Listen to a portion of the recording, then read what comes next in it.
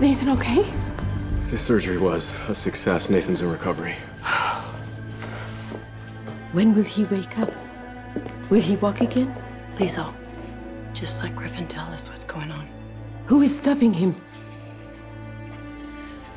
You know as well as I that merely surviving a procedure is nothing. What about the quality of my son's life? Will he have a life at all? Tell us, Dr. Monroe. What is it that you are not saying?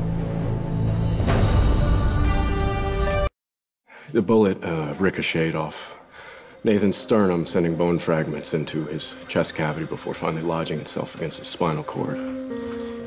We were able to remove the bullet without compromising his spine. We expect Nathan to have full mobility. The initial ricochet is a little more problematic. Look, our team thinks they found all the shards and sewed up any tears in the membrane around the heart, but look, we just can't be completely certain. There's a high risk of infection for a wound like that. Yeah, we're going to be monitoring Nathan as closely as possible.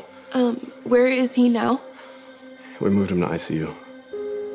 I want to see him. I want to be with my husband. I would. I love you, Nathan West. Can you hear that? I used to just love going into Jay's room, just watch him sleep. Even then, he was making the world safer, wasn't he?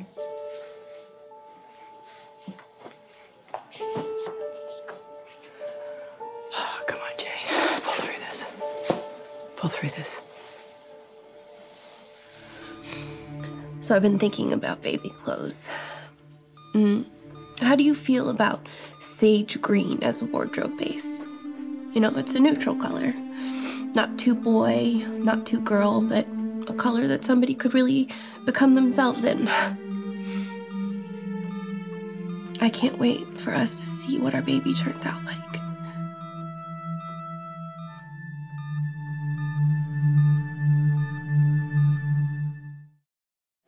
We just heard. Nathan's out of surgery and recovering. Yeah, he's critical, but he's stable. Okay, I'm gonna go in just for a second to see if she needs anything. Okay. I'm sorry, it's immediate family only. Excuse me, but we are his family. I'm sorry, but that's hospital policy. I only have his mother, wife, and sister down. You want immediate family? That woman in there? That is my best friend. We'll respect your policies, okay? Dante, what the hell? Okay, I'm sorry, baby. What do you want me to do? It's an ICU. And you are not immediate family. Why don't we go get a coffee, take a walk or something like that? I'll go. Nobody told you that you don't belong here. Technically, the nurse was speaking to both of you. Okay, guys, please, let's not do this. I don't want Maxie to hear the arguing, please. I need to be by myself right now anyway, so just contact me if anything changes. No. Please tell Maxie and Nathan that I love them so much.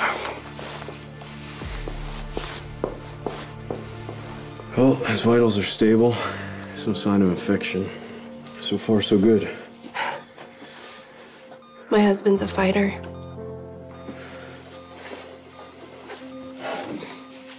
Take your time, Nathan. The baby and I will be right here waiting.